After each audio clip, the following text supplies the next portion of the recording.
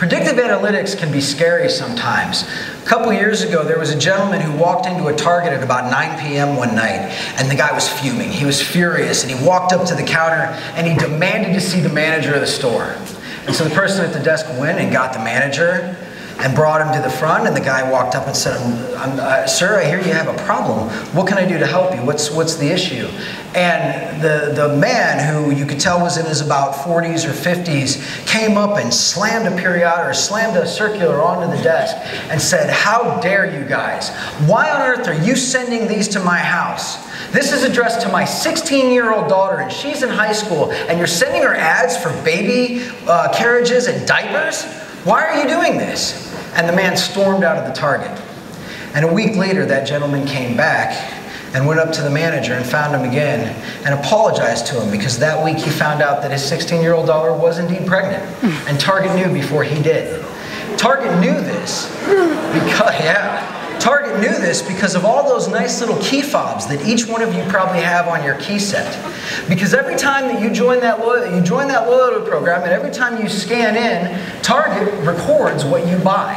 And over time, they collect data and data and data. And from that data, they can figure out trends. And they can begin to predict. So they know by your purchase behavior, whether you're pregnant, whether you're sick. They know all kinds of information. So think about that the next time somebody wants you to get into a loyalty program.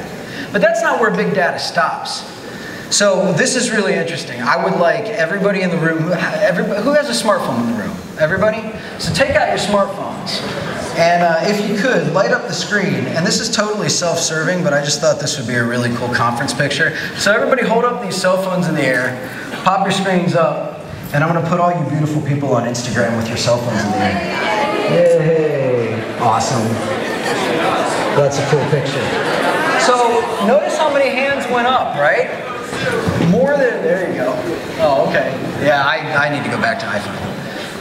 More than 50% of the country now has smartphones. So out of all of these cell phones that are out there, and pretty much everybody has one, over half of them are internet ready, app enabled, and can connect to the web and allow you to do much more than just make calls. But that's not where it stops, because tablet computers are actually outpacing the sale of both desktop computers and smartphones on a global scale. And this research comes from Gartner and BI Intelligence. Most people have already owned one, if not two, maybe three tablet computers. Somebody's in the back like, I got two right here.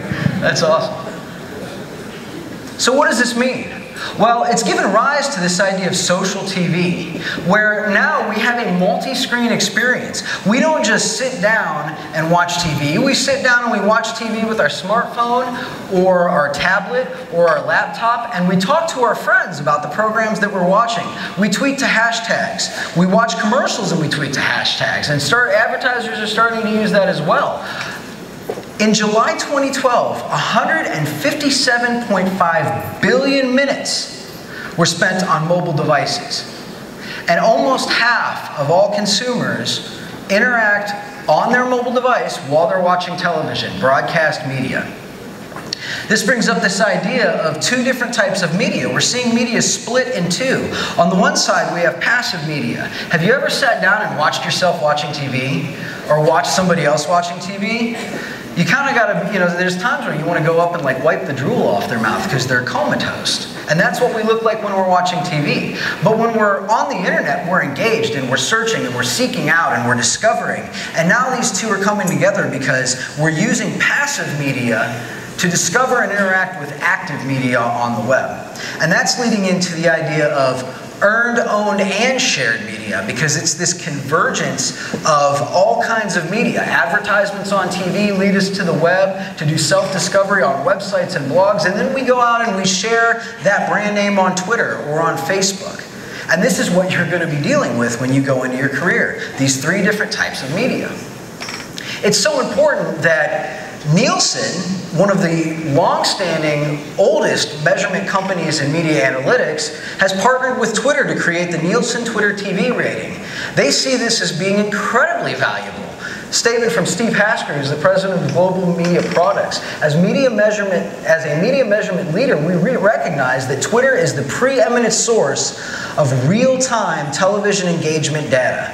For the first time in the history of broadcast media, we don't have to wait 3 months to get analytics and insights whether or not our program worked or our spot worked. We can get it right away because people start tweeting.